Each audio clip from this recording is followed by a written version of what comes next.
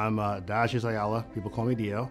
I'm the Madison County Emergency Management and Homeland Security Director. My job is the prevention, mitigation, response to any sort of natural disaster, all hazards approach. From a tornado to a flood to terrorism, it's my agency's job to make sure that we have a plan in place to mitigate that and then recover, with the community, whatever that might be. I joined the military. I was in the military. That's kind of where it started. I was in the Navy. And then 9/11 happened. I worked for a company, and I was in New Jersey at the time, so I helped with that recovery there. And I was like, this is kind of cool. And I just kept going with it, and 20 years later, here I am. I will say Dio's been in his position for the 3 years now. He sat us down and immediately had an emergency plan. So he has been already mindful of, snowstorms. If a tornado would hit, he had some type of plan already in place.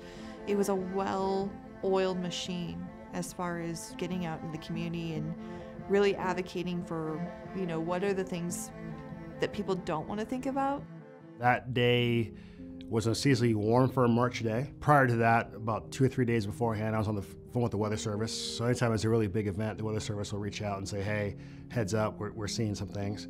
And there's like a 5% chance of a tornado in Madison County. So that day I sent out a notification, said, hey, just heads up, it's a possibility, but severe weather definitely, but there's always hail and wind and that nature. About 3:30, I got a call from the Weather Service saying that there was a tornado that was spotted. They thought a tornado was going to hit Maxburg, which is one of our smaller towns in our county. It wound up becoming EF4 tornado. It was 900 yards or 800 yards long, and it was 170 miles per hour when it hit Pamela Park, which is right inside of our county.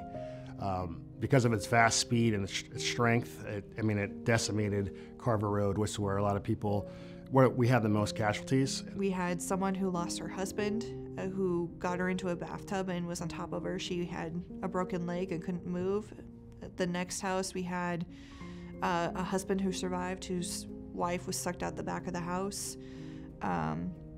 It was devastation on that road. I decided to start heading in that direction to see what I can do. And when I got out of my car, I was able to see the devastation. People are, there's debris and trees and people bleeding. It was pretty, a pretty intense sight. He actually took a victim to the hospital just to get them medical help. And someone says, hey, there's a fatality and someone's hurt. We need help.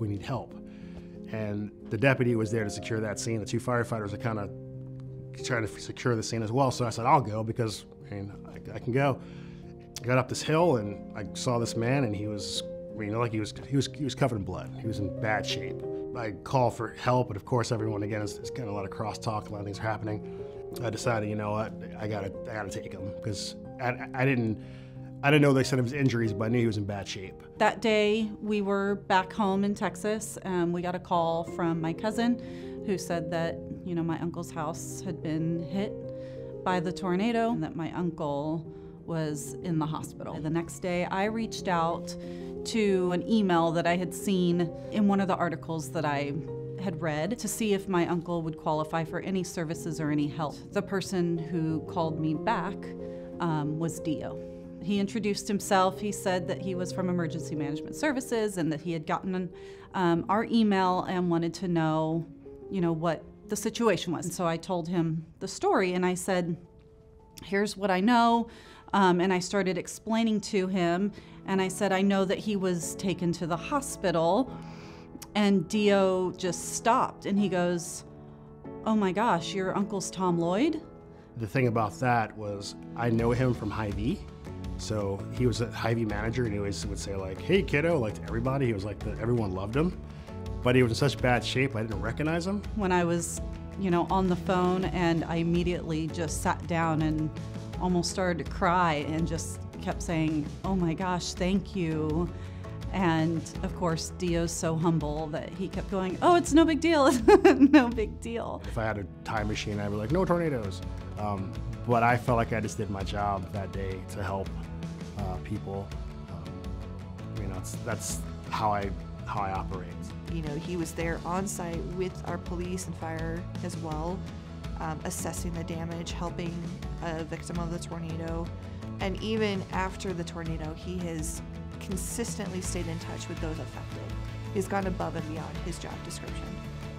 And I told him we were coming up the following day. We walked in and saw him and went, wow, he's a big guy. Whenever we come up, we see Dio, whether we have lunch or he comes over to the house or whatever it is. Him and I check on each other and just, I ask him how he's doing and he asks how I'm doing and checks on the family. We've just become really good friends. To me, it's important, right? Because you don't heal in a day, right? This is stuff that is generational. It's stuff that's going to stay on people's minds.